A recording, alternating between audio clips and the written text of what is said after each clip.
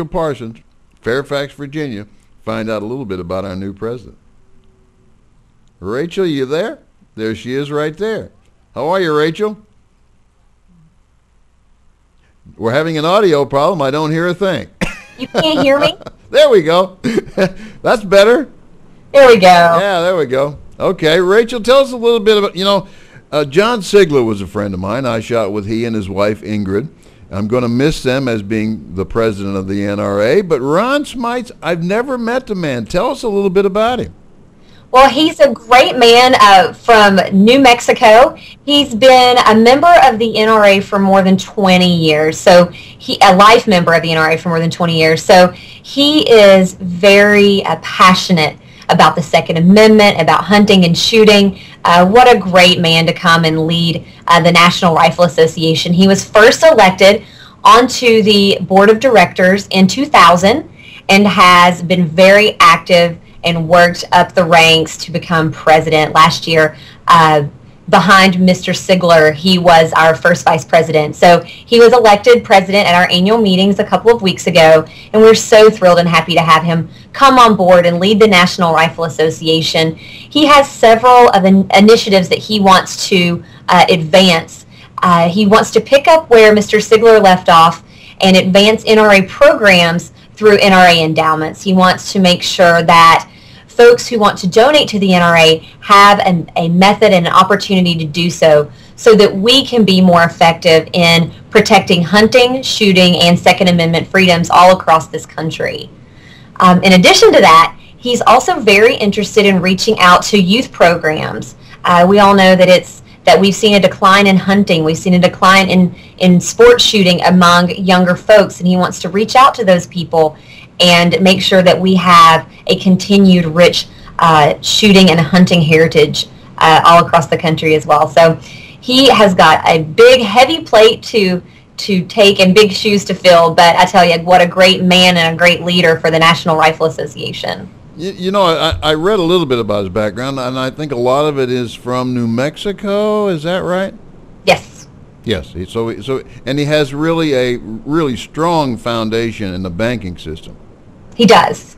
He is a very successful person with some experience in the banking industry, and I'm telling you, each year we see a new someone with a new, more interesting background every year. And I tell you, each president is different, and they bring a new set of skills to the table. And that's one of the reasons why our board of directors and our president is so successful, and we can move forward with our legislative and programming agendas each term.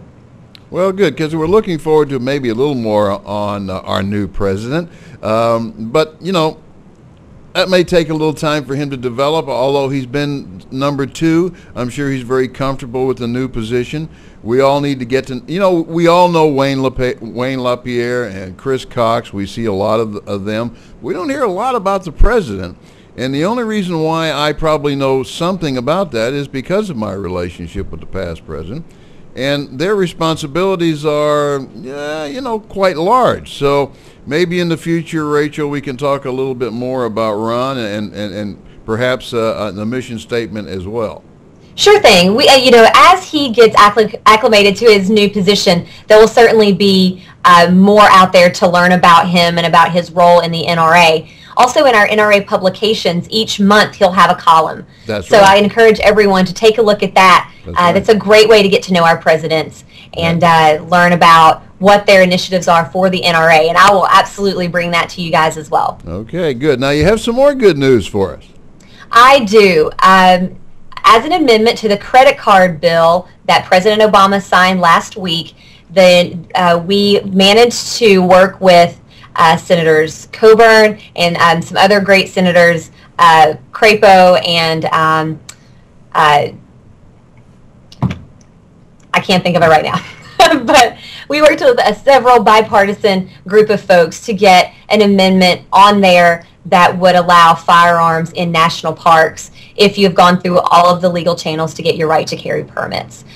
This has been something the National Rifle Association has been working on for years now. I know we talked about it a lot last year, and we've been talking about it oh gosh, I feel like I'm talking about it every week or so here in 2009, but finally it is signed into law that anyone who has a right to carry permit must follow state law and can carry firearms on national park lands. This is great news for anyone who is going to visit national parks, who wants to make sure that they and their families are safe. National parks and park lands have become a haven for crime. We've seen an increase in murders and assaults and robberies, and so this is an important way, an important victory in self-defense.